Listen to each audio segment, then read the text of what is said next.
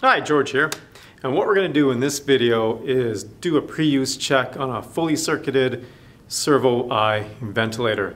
Now, some of the things that you're going to need in order to do this pre-use check is, of course, the Servo I ventilator. You're also going to need one of these tubes right over here that typically comes with the Servo I when you purchase it, as well as something to plug off the circuit when it's required, like a blue cap, circuit cap like this one right over here. If you don't have this cap that came with the brand new circuit, you can always use a black stopper, that if you've got one of those things like a test tube stopper, or you can also use an infant endotracheal tube patient connector. The patient connector with the infant endotracheal tube. Just simply tie the endotracheal tube in a knot so it plugs off. Anyways, let's take a look at the Servo I and do this pre-use check. Now, with all ventilators, before I do a pre-use check on the ventilator, first of all I make sure the ventilator is properly circuited, and then I also make sure before I put that circuit on the ventilator that the ventilator is clean and wiped down, because you don't want any bugs from the previous person passed on to the next person that is going to be placed on the ventilator. So check the circuit over, make sure it's good on the ventilator, and then when you've got the circuit good on the ventilator, go around, check all the connections, make sure the connections are nice and tight. So I'm going to go back to the ventilator here right now. I'm not going to worry about where the gas comes out of the ventilator and where the gas goes back into the ventilator right over here, because I know that I'm going to have to take those off right away. But I'm going to check every other connection to make sure that they're nice and tight. So this one right over here, make sure that's nice and tight, that plug's sitting in there properly, that temperature sensor for the pot right over there. I'm going to go back to the patient Y. Make sure everything's properly positioned here. I'm going to tighten the inspiratory limb to the patient Y, the expiratory limb to the patient Y, and the MDI port. That's right over there. Make sure that's nice and tight. And that looks like, oh yeah, the temperature sensor port right over here at the top on the inspiratory limb. Make sure that's nice and tight as well. So now that I've checked the circuit, everything looks good. The connections are nice and tight. I've got the ventilator already plugged into the pneumatics as well as the electrical. What I need to do at this point in time is turn the ventilator on. And that is done, remember, at the back of the ventilator, right over here behind this window.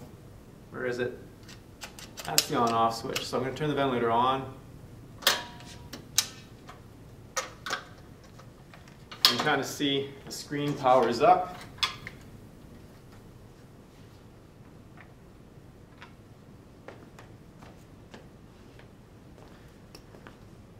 I guess we'll take the camera off the tripod now.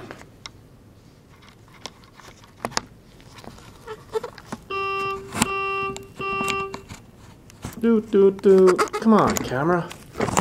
There we go. Sorry about that. Okay, let's see. What does it say on here? Do you want to start the pre-use check? Yes, we do. Now these are all the things that it's going through. Now when you're doing the pre-use check, the ventilator pretty much tells you what you need to do. And this first thing it says is connect the test tube between the inspiratory outlet and expiratory inlet.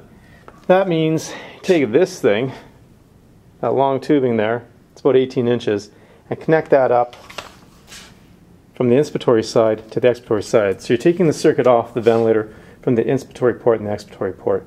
Now because the circuit is a clean circuit, you don't want to contaminate it, so try to find a place to put the inspiratory side so it doesn't get contaminated. Place it right down there somehow. And the expiratory limb, you can simply hold on to it or place it in a position where it's not going to get contaminated. Okay, so once we've done that, we need to connect this tubing up to here. So I'm going to take the one end and put it on the inspiratory port. Now it's a good idea that your ventilator is in fact got the wheels blocked off so it doesn't move, and I've got the wheels locked so they don't move. Anyways, that's what that first thing's asking you to do, is take this tubing, connect it up from the inspiratory port to the expiratory port. Once you've done that, hit OK, and it starts going through all the rest of the test. And you don't really have to do much except follow the instructions that are displayed on the screen. So right now it's working on the gas supply test. Seems to be working fine. That has passed. Now it's taking a look at the internal leakage test. So it's checking the innards, if you will, of the gas flow and the tubes inside the ventilator itself. That passed. Now it's going on to the pressure transducer test.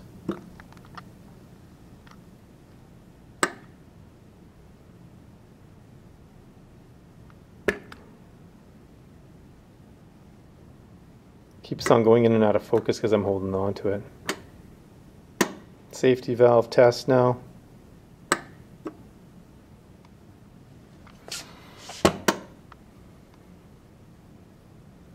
It's still running that. You can see it's making a lot of sounds when it's doing these tests to indicate that it is in fact working. Okay, the safety valve test is passed now. It's doing the oxygen cell sensor test.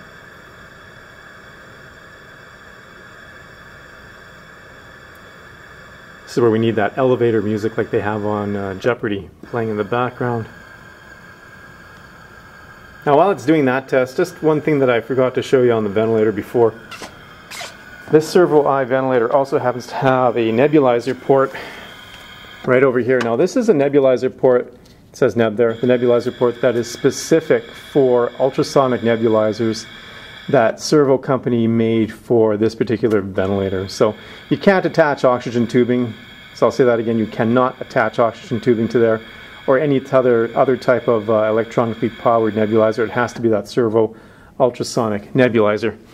And I didn't mention anything about the humidifier on the previous video because it's not a Servo humidifier, and we would expect that all the ventilators would have a humidifier on them anyways.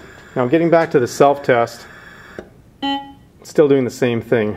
Now it's doing the battery test, and it says here, one or more batteries need to be replaced. Check batteries and status for more information. So all we have to do is hit OK, because we already know our batteries have an issue with this ventilator. Now it says unplug the power cord. So we go over here,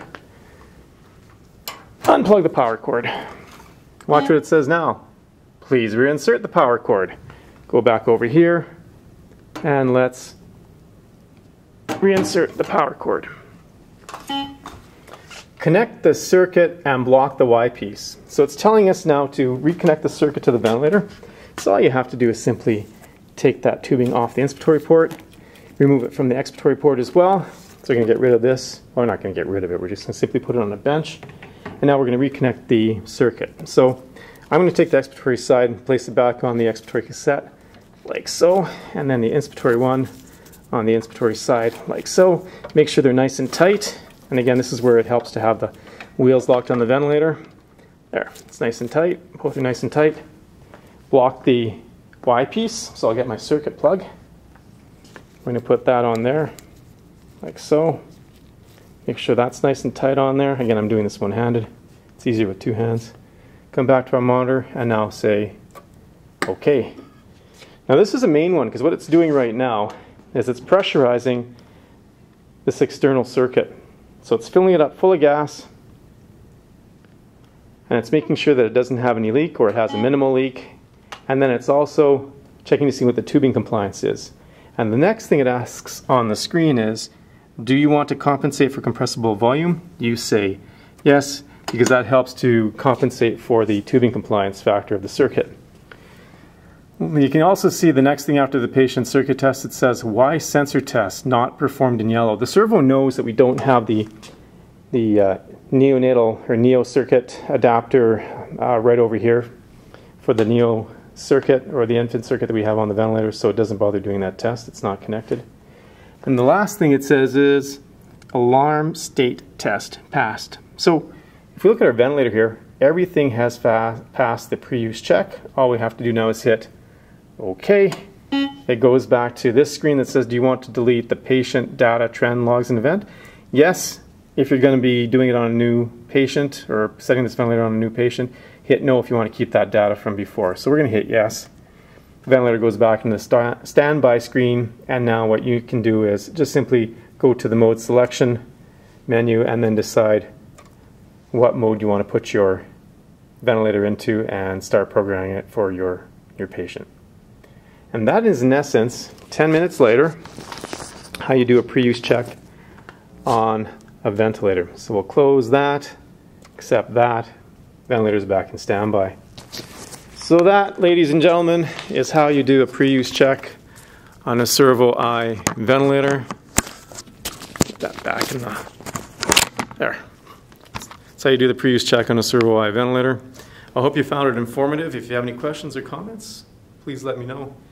If you liked it, hit like. If you didn't like it, thumbs down, you didn't like it. I hope you have a good day, and I hope this is a good introduction for you into your fascinating knowledge and study and operation of mechanical ventilations, life support systems to keep patients alive in intensive care units, operating rooms, post-op recovery areas, emergency units, and anywhere else they're of value for patient care and safety. Take care. Hope you have a great day.